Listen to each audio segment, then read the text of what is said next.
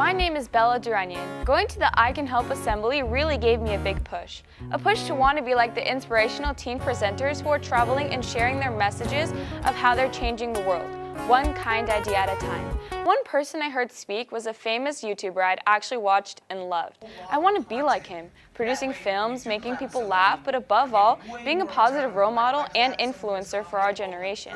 When I'm older, I even want to become a director, and this conference made me realize my dreams can come true.